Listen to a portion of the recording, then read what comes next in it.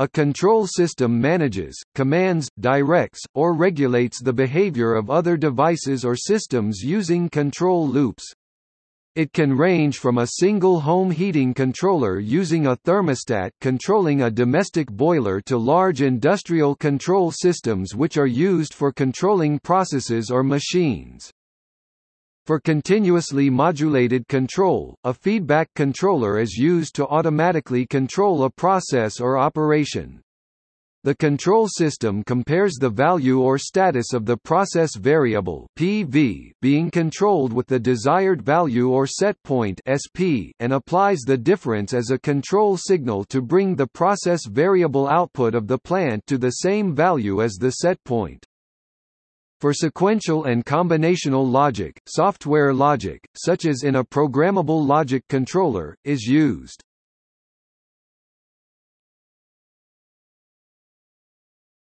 Topic: Open loop and closed loop control. There are two common classes of control action: open loop and closed loop. In an open-loop control system, the control action from the controller is independent of the process variable. An example of this is a central heating boiler controlled only by a timer. The control action is the switching on or off of the boiler. The process variable is the building temperature. This controller operates the heating system for a constant time regardless of the temperature of the building. In a closed-loop control system, the control action from the controller is dependent on the desired and actual process variable. In the case of the boiler analogy, this would utilize a thermostat to monitor the building temperature, and feed back a signal to ensure the controller output maintains the building temperature close to that set on the thermostat. A closed-loop controller has a feedback loop which ensures the controller exerts a control action to control a process variable at the same value as the set point. For this reason, closed-loop controllers are also called feedback controllers.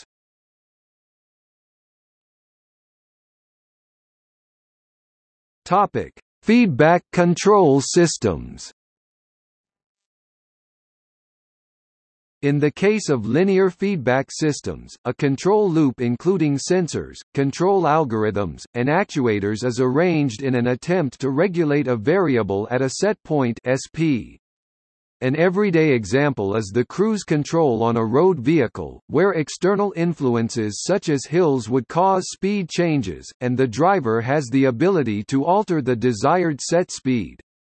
The PID algorithm in the controller restores the actual speed to the desired speed in the optimum way, with minimal delay or overshoot, by controlling the power output of the vehicle's engine.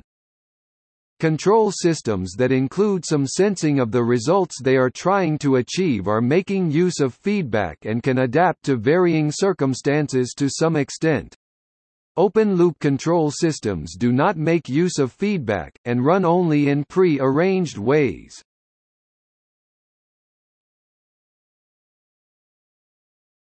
Topic: Logic control. Logic control systems for industrial and commercial machinery were historically implemented by interconnected electrical relays and CAM timers using ladder logic. Today, most such systems are constructed with microcontrollers or more specialized programmable logic controllers (PLCs). The notation of ladder logic is still in use as a programming method for PLCs. Logic controllers may respond to switches and sensors, and can cause the machinery to start and stop various operations through the use of actuators. Logic controllers are used to sequence mechanical operations in many applications. Examples include elevators, washing machines and other systems with interrelated operations. An automatic sequential control system may trigger a series of mechanical actuators in the correct sequence to perform a task.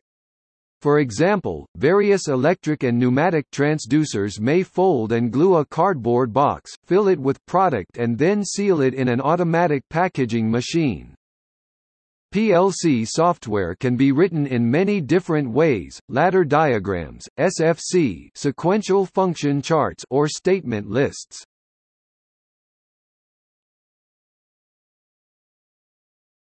Topic: On-off control. On-off control uses a feedback controller that switches abruptly between two states. A simple bi-metallic domestic thermostat can be described as an on-off controller. When the temperature in the room (PV) goes below the user setting (SP), the heater is switched on. Another example is a pressure switch on an air compressor. When the pressure (PV) drops below the set point (SP), the compressor is powered. Refrigerators and vacuum pumps contain similar mechanisms. Simple on-off control systems like these can be cheap and effective.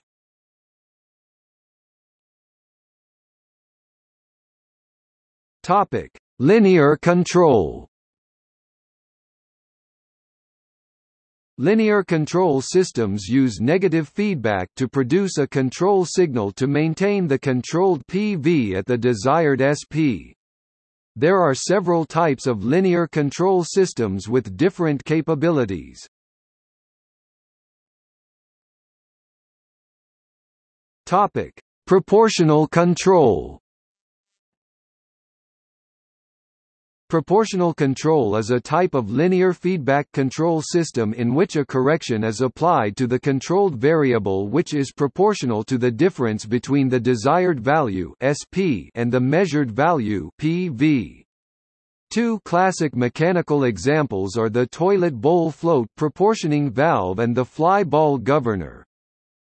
The proportional control system is more complex than an on-off control system, but simpler than a proportional integral derivative (PID) control system used, for instance, in an automobile cruise control. On-off control will work for systems that do not require high accuracy or responsiveness, but is not effective for rapid and timely corrections and responses. Proportional control overcomes this by modulating the manipulated variable MV, such as a control valve, at a gain level which avoids instability, but applies correction as fast as practicable by applying the optimum quantity of proportional correction. A drawback of proportional control is that it cannot eliminate the residual SPPV error, as it requires an error to generate a proportional output. A pi controller can be used to overcome this. The pi controller uses a proportional term p to remove the gross error, and an integral term I to eliminate the residual offset error by integrating the error over time. In some systems there are practical limits to the range of the MV. For example, a heater has a limit to how much heat it can produce and a valve can open only so far. Adjustments to the gain simultaneously alter the range of error values over which the MV is between these limits. The width of this range, in units of the error variable and therefore of the PV, is called the proportional band (PB).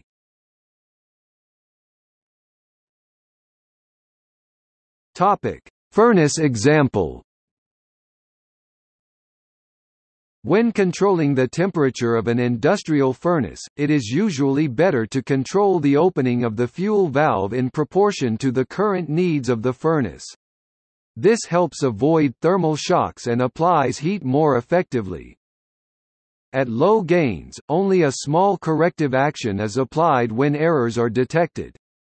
The system may be safe and stable, but may be sluggish in response to changing conditions. Errors will remain uncorrected for relatively long periods of time and the system is overdamped.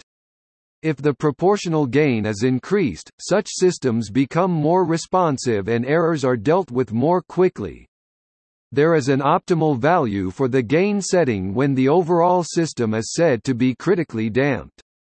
Increases in loop gain beyond this point lead to oscillations in the PV and such a system is underdamped.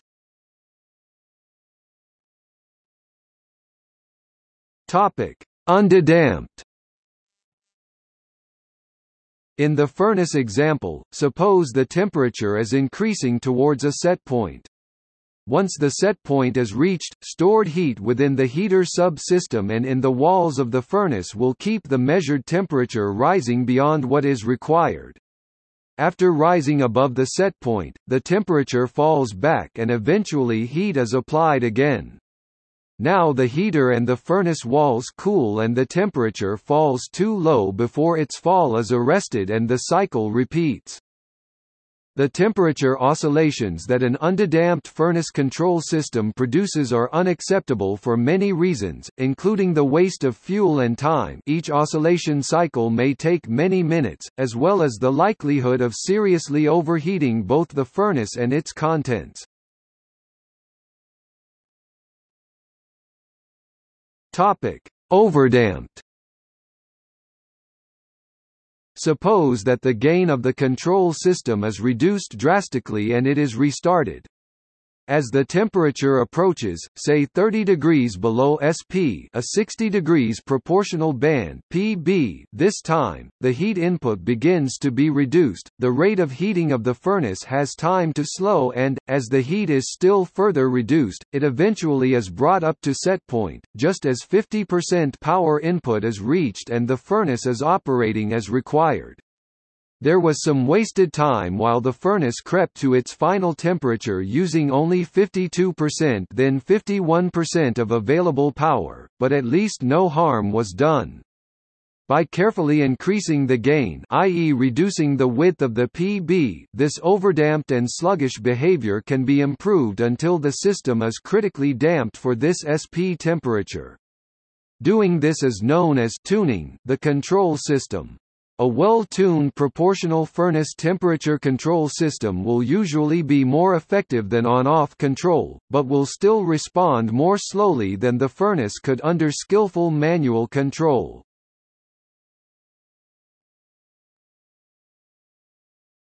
Topic: PID control.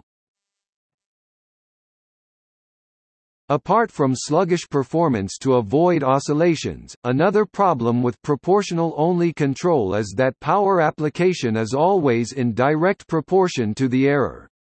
In the example above we assumed that the set temperature could be maintained with 50% power.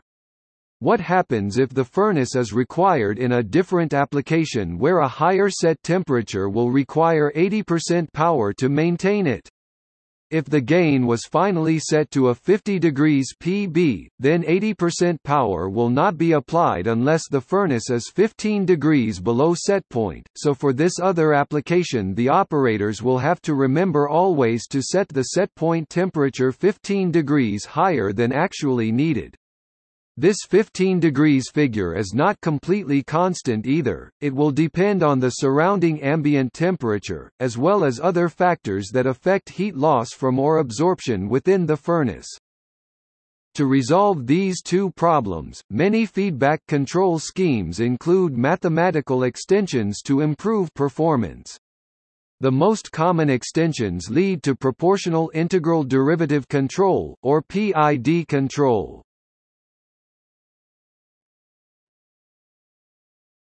Topic: Derivative action. The derivative part is concerned with the rate of change of the error with time. If the measured variable approaches the set point rapidly, then the actuator is backed off early to allow it to coast to the required level. Conversely, if the measured value begins to move rapidly away from the set point, extra effort is applied, in proportion to that rapidity, to try to maintain it. Derivative action makes a control system behave much more intelligently. On control systems like the tuning of the temperature of a furnace, or perhaps the motion control of a heavy item like a gun or camera on a moving vehicle, the derivative action of a well-tuned PID controller can allow it to reach and maintain a set point better than most skilled human operators could. If derivative action is over-applied, it can lead to oscillations too. An example would be a PV that increased rapidly towards SP, then halted early and seemed to shy away from the set point before rising towards it again. Topic: Integral action. The integral term magnifies the effect of long-term steady-state errors, applying ever-increasing effort until they reduce to zero. In the example of the furnace above working at various temperatures, if the heat being applied does not bring the furnace up to set point, for whatever reason, integral action increasingly moves the proportional band relative to the set point until the PV error is reduced to zero and the set point is achieved.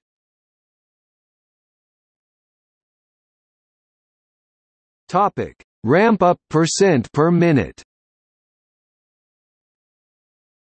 Some controllers include the option to limit the ramp up % per minute. This option can be very helpful in stabilizing small boilers 3 mbtuh, especially during the summer, during light loads. A utility boiler unit may be required to change load at a rate of as much as 5% per minute. IEA Online 2, 2007.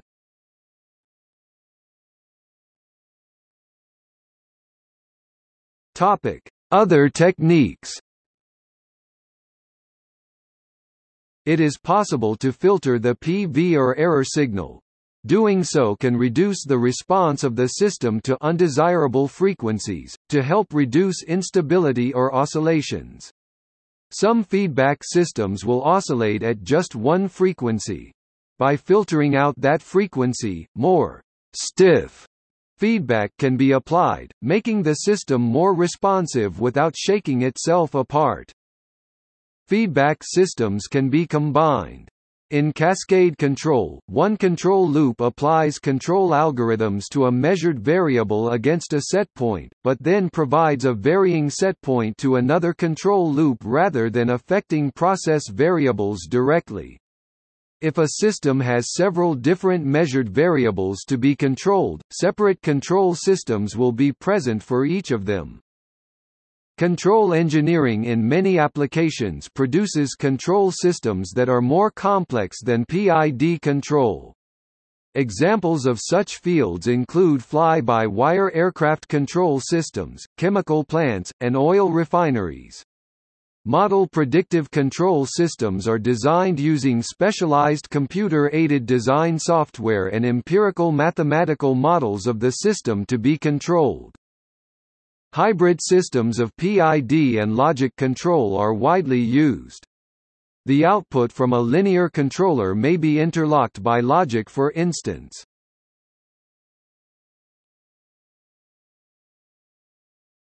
Topic: Fuzzy logic.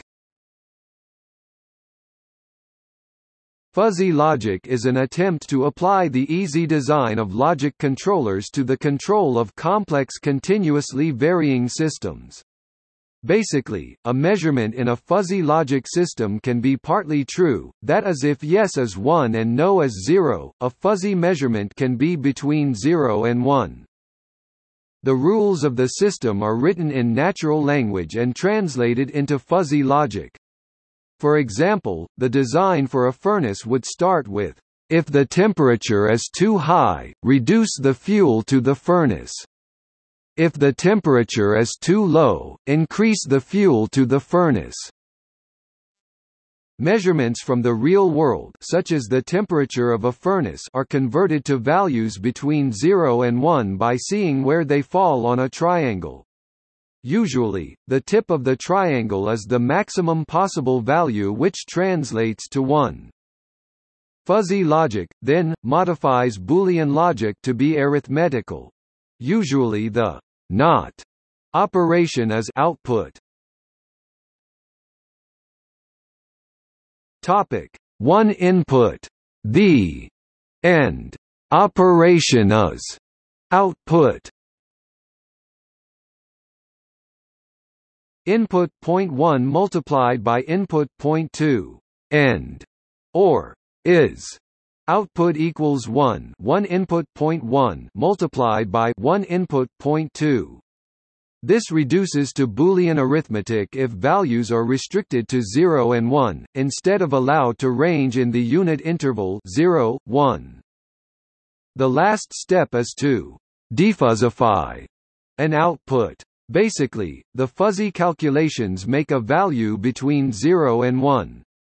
That number is used to select a value on a line whose slope and height converts the fuzzy value to a real-world output number. The number then controls real machinery. If the triangles are defined correctly and rules are right, the result can be a good control system. When a robust fuzzy design is reduced into a single, quick calculation, it begins to resemble a conventional feedback loop solution, and it might appear that the fuzzy design was unnecessary. However, the fuzzy logic paradigm may provide scalability for large control systems where conventional methods become unwieldy or costly to derive. Fuzzy electronics is an electronic technology that uses fuzzy logic instead of the two-value logic more commonly used in digital electronics.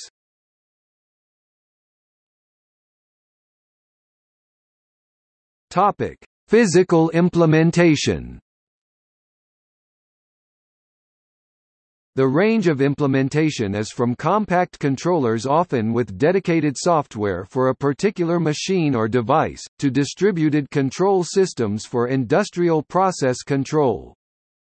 Logic systems and feedback controllers are usually implemented with programmable logic controllers. See also